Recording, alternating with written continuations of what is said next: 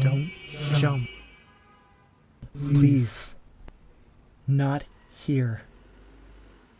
Parker Industries is just a few blocks down.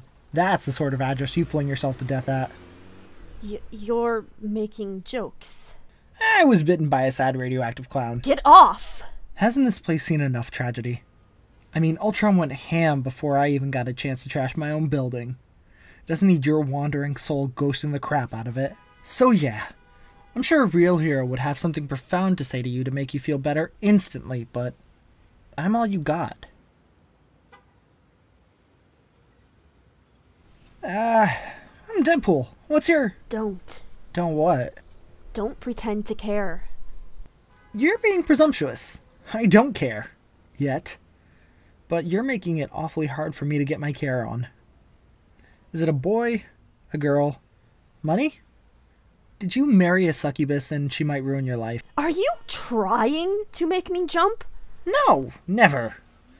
Though I've been told I can make people very uncomfortable.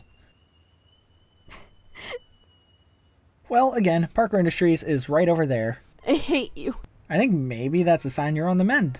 I'll make you an offer. If you're determined that this is going to be your last night on Earth, what do you want to do? I mean, have you seen Hamilton yet? You're a maniac. What's wrong with you? No, I haven't seen it.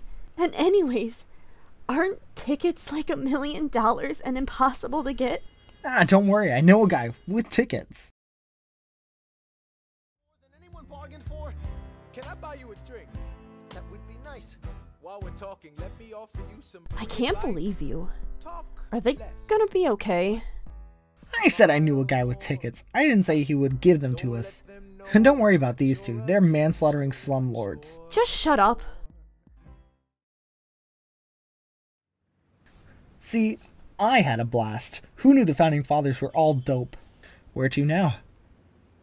Parker Industries observation deck. Ha! You made a joke!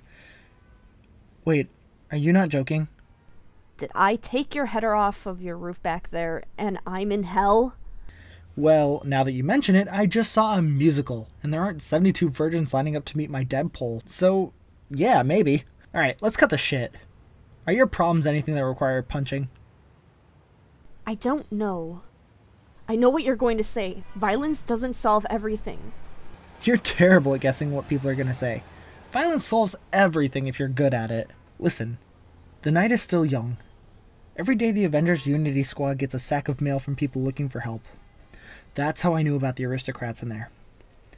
I keep the ones that are worthy of pro bono beatings. And whenever I'm feeling down, I grab a fistful of sorrow and head into the night to crush bad people. Make the rounds with me. Why won't you just leave me alone? Unless this is kidnapping. How dare you? I only kidnap for money. I promise I'll let you go if you do everything I say. Oh my god, are you kidnapping me? So, what's your name? Danielle. Oh, thank God. I was worried you were a Robin. Did we just steal a motorcycle? I don't know. Did we? What does your heart tell you? Come on, we had fun, right? Aren't you glad you picked my address to fail to off yourself? Yeah, sure, but I think you have a pretty good handle on things without me. Like the rest of the world. You can let me off anywhere. No, I can't. I'm smart enough to know that I'm dumb enough that I can't help you. But they can. You promised to let me go! I am. This is where you and I part ways. I've been texting the staff. They're expecting you. What if I don't want to go inside? Are you going to make me? I don't know.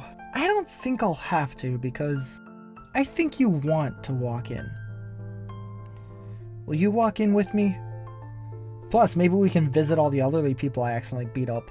Listen, I don't think you're crazy. You just need a little help, and I am not the guy to help you.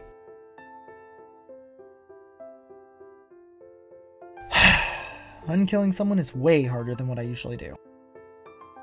Of course, the moment she walks out of my life, I think of the perfect advice. You gotta remember, no matter how bad things get, that life is fluid. There's always the chance that something great is waiting right around the next corner. You just have to find a way to keep rounding corners.